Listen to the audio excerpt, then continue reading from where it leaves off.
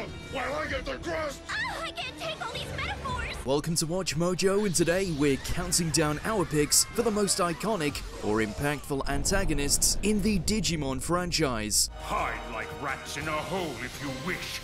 Nothing can withstand my power! Number 20, Manoa Bellucci. さすがねと言いたいところだけど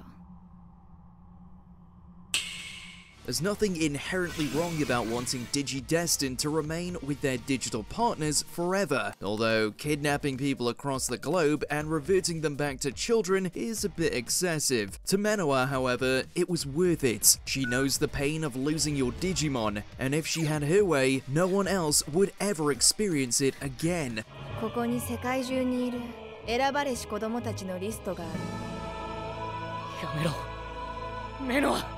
みんなをこのネバーランドに連れてくるの。 You can't help but relate to her plight, especially since the movie isn't called The Last Evolution for nothing. Tai and Matt stop her plan in the end, but that doesn't make the message any less affecting. If anything, Manoa's stint as a villain proved exactly why it was time for Digimon to grow up. 大切なものがなくなってしまうなんて、そんなの耐えられない。 Number 19, Meikumon. While it may look warm and cuddly, you really don't want to catch Meiko's partner on a bad day. Due to a virus in its data, Meikumon has a nasty habit of going berserk and attacking anything around her, even Meiko herself. She digivolved? Hey, no! The Digi-Destined tried to stop her, but that only triggers a dark Digivolution into Meikrakmon, and later, Ordinemon. It's one thing to beat up a bad guy, and another to destroy a former friend.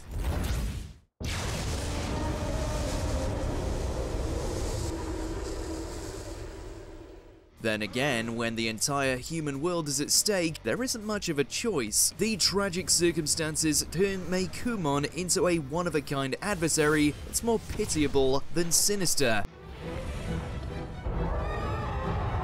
Number 18, Cherubimon. Digi-Destined, beware. This is my fault. Why? Are you the one who taught him to juggle?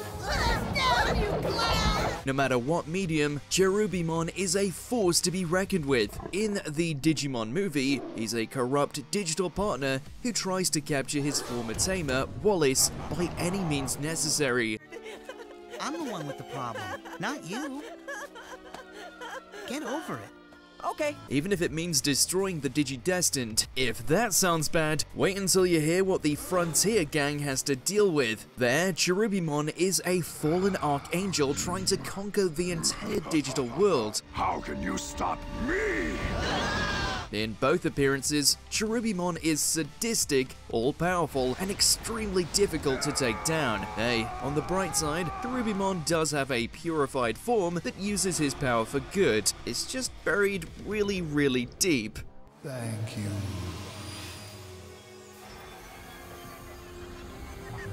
Number 17, Etamon. Following the impossibly creepy Devimon, Digimon Adventure opted for a villain with a bit more personality. Introducing Etamon, master of the Dark Network and Elvis impressions. Yeah, the concert sensation of the server continent is back. All right, it's Etamon the King. Odd English dub quirks aside, Etamon's charming villainy forced the team to reevaluate their strategy, leading to some downright legendary moments. By the time Metal Greymon rockets Etamon into oblivion, it's almost sad to see him and his Elvis impression go. Whoa, don't destroy me. I've got too much talent. Giga Blaster!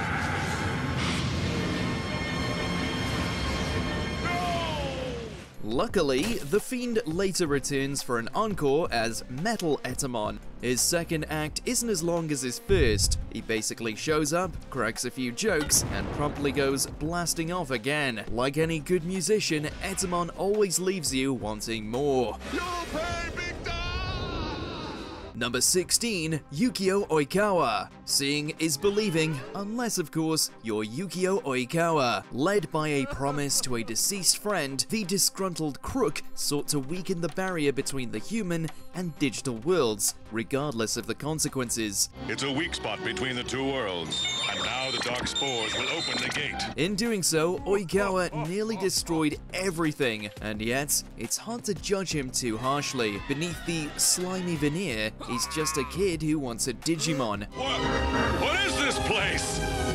If this isn't the digital world, then where have I brought us? Plus, Oikawa's story isn't all doom and gloom. We'd be remiss not to mention his lackeys, Arukenimon and Mummymon, who take the buddy cop grunt trope to new hilarious heights. Whether through compelling character work or dim-witted hijinks, these three made sure O2's villains were some to remember. Wait a minute! Don't you remember me? Of course. I remember you. Number 15, Gulus Gamamon. Meet Gamamon. He's a young, well-meaning Digimon with 4 different champion forms. The first 3 are friendly, the last one though, not so much. Still, Gulus Gamamon is so much more than your average evil transformation.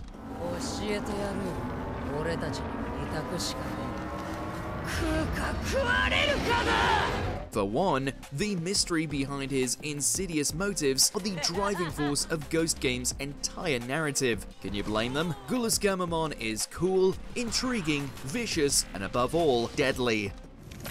まあいいけどよ。時はすぐそこに来てるぜ、兄貴。 And that's before he digivolves into Regulusmon. Afterwards, it took the might of 3 Megas just to keep him at bay. Based on that, there's a good reason Ghost Game never had to introduce another main antagonist. Gulus Gamamon was all it needed.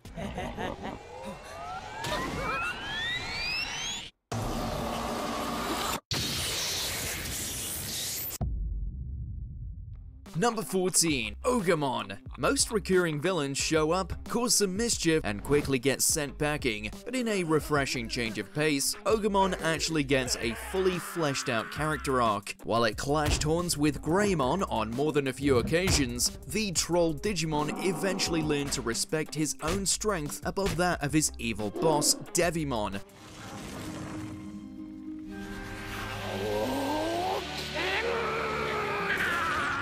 Then, as atonement, Ogamon points Tide towards Devimon's base and sacrifices himself.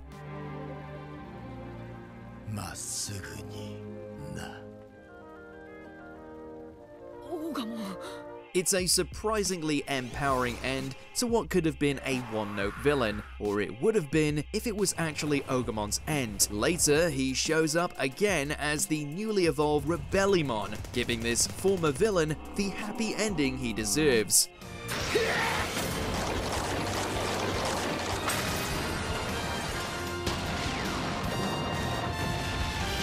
Number 13.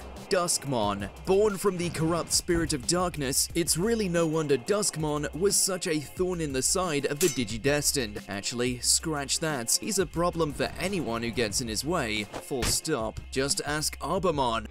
What are you talking about? Yesterday's ally is today's enemy. He's even less merciful to the Frontier team. Not even their beast spirits were enough to compete with Duskmon's menacing bloodlust. Deadly gaze! Then, just when it seems it can't get any worse, the other shoe drops. Duskmon is actually Koichi, fellow Digidestined Koji's twin brother. Talk about an awkward family reunion. From unstoppable adversary to mind-controlled ally, Duskmon runs the gamut of entertaining villainy. Despite what Koichi says, that's a good thing in our book. Number 12, Lilithmon. The Bagra army isn't something to take lightly, especially with generals like Lilithmon.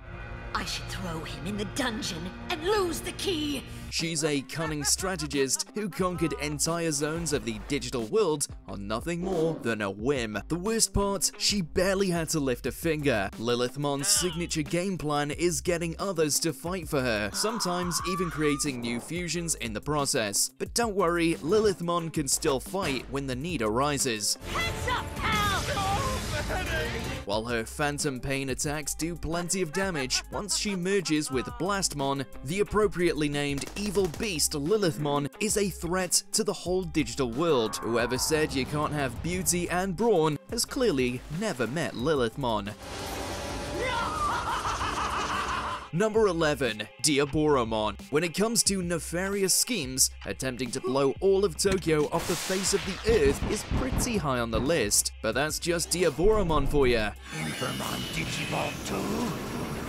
Diaboromon. As a living internet virus, it wreaked havoc on the world by shutting down banks, disconnecting phone lines, and, oh yeah, launching the aforementioned nukes. Did we mention it can multiply too?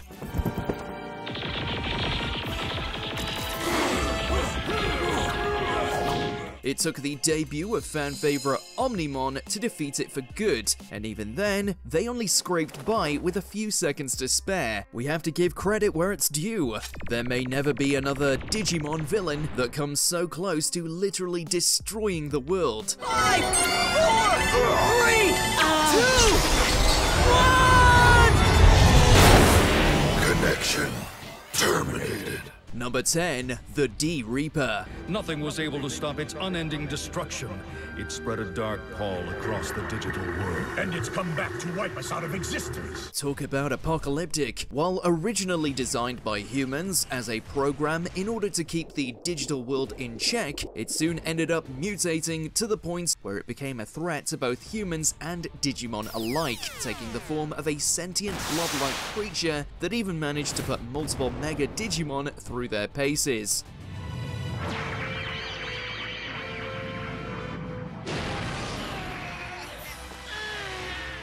If that wasn't scary enough, it goes on to use traumatic memories of Jerry as a way to learn more about humans, bringing us some creepy imagery that still haunts us to this very day. Your emotion will get you nowhere. The D-Reaper will delete everyone. Number 9, Black War Greymon. Black War Greymon is a Mega Digimon who looks like War Greymon, but he's pure evil. By far one of the most morally complex characters in the franchise, despite being born from the corrupt nature of 100 control spires, this Digimon was above all else a warrior trying to forge his own path.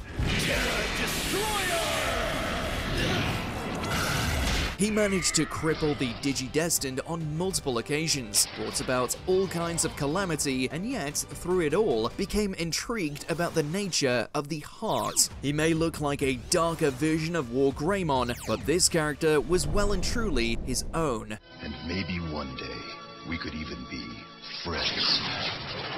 I hope so, Black War Greymon. Number 8, Devimon. The first true villain of Digimon, this malicious being more than lives up to his demonic appearance. Now the real trouble starts.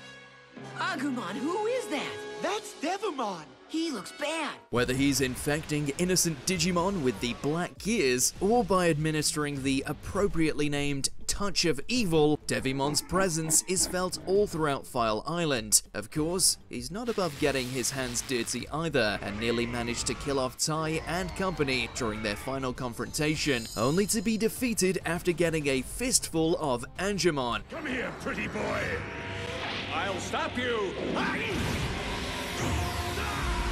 He may not be the most complicated of individuals, but he certainly set a solid foundation for all antagonists that followed. Number 7, Lucemon. As long as I have the data you collected, my resurrection will soon be complete. Regardless of any initial impressions you might have, trust us, this guy is anything but heavenly. The being responsible for the chaotic state of the digital world, this tyrant loves nothing more than to play mind games with both the legendary warriors as well as his own subordinates. Yes, but perhaps... Lord Lucemon! I plan on keeping my promise to you. But first, I must destroy them. As if his cruelty and god complex weren't bad enough, he's also got some serious power under that toga. With both his Chaos and Shadow Lord forms, he was but a breath away from bringing about the end of the human world. Unbelievable! Where's he going? He's trying to go to the human world! Oh no! Luckily, it's nothing a celestial blade to the side can't fix. Number 6, Piedmon. Thank you for the sparring match, War Greymon. Now I'm ready for the main event. What's worse than a scary clown? How about a scary clown armed with 4 swords, a psychotic mindset, and desire to slaughter anything he comes across? As the leader of the Dark Masters, Piedmon wasn't only more terrifying than Puppetmon, but was even stronger than titans like Machine Draymon and Metal Seadramon. You escaped this time, but you've escaped for the last time! His strength was astounding, his clownish attributes were unnerving, and in many ways stood as the last true antagonist for the original Digidestined to fight against. Nothing against his follow-up Apocalypmon, but the Psycho Jester was in a different league altogether. Clown trick! Number 5, Bagramon.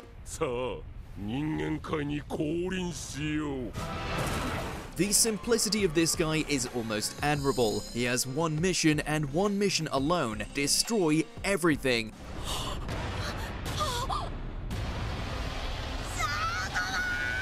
As the leader of the Bagra army, this antagonist proved to be quite the obstacle for the fusion fighters, to the point where the only way to beat him involved our hero literally absorbing every single Digimon in existence. Though, what would you expect from someone known around the digital world as the Sage of Death? The guy was even willing to kill and absorb his own brother.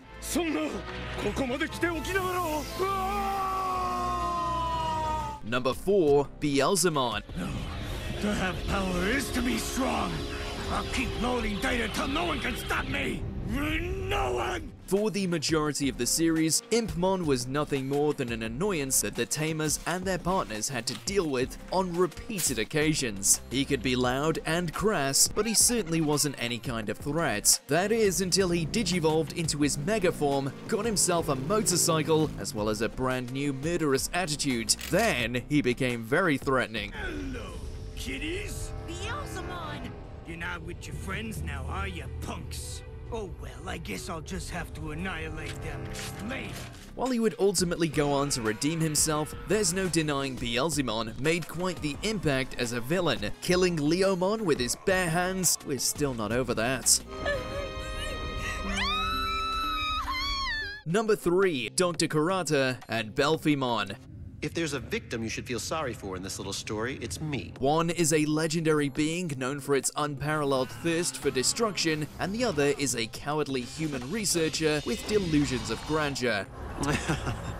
Oh well, one of my creations has been defeated.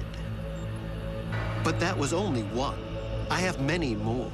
Put them together and what do you get? Enough brain and brawn to bring ruin to both worlds. Due to his megalomaniac tendencies and utter fear for Digimon in general, Dr. Kurata decides to use Belphemon's untold power to try and make his twisted dreams a reality, even if he ends up as nothing more than a face inside the belly of the beast. Marcus Demon, I will destroy you! Number 2, the Digimon Emperor. As always, you can count on humanity to make things a million times worse. Some nice friends you got there, Davis. A child prodigy who saw himself as the rightful ruler of the digital world, Ken Ichijoji kept up the persona of a perfect student as a cover for his villainous activities as the self-proclaimed Digimon Emperor, loving nothing more than turning Digimon into his slaves, thanks to the mind control effects of the Dark Rings. And I'm afraid that if you can't play by my rules, I'm just going to have to disqualify you. While he would eventually abandon his evil ways and join the Digidestined, as far as human antagonists go, Ken remains the king, or perhaps emperor.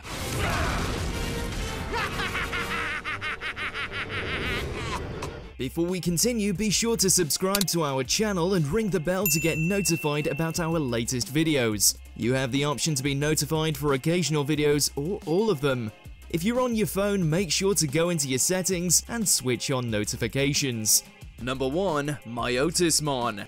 If you fail me again, my bats will have a new chew toy. You!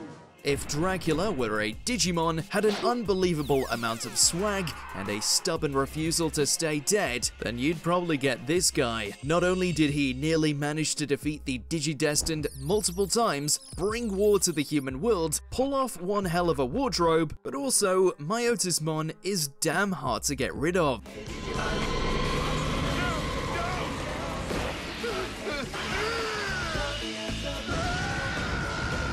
Blown to pieces by Anguamon? Just come back as the terrifying Venom Myotismon. Get your demon crotch torn open by War Greymon and Metal Garurumon? Make a dramatic return in the sequel series as Mallow Myotismon. What next? What should I do? Show me what you fear. Please, no, not that! Possessing style, substance, and all manner of delicious evilness, they don't make them like this guy anymore. Who's your favorite Digimon villain? Let us know in those comments below. Time to end this. Give him both barrels, Digimon! Did you enjoy this video? Check out these other clips from WatchMojo, and be sure to subscribe and ring the bell to be notified about our latest videos.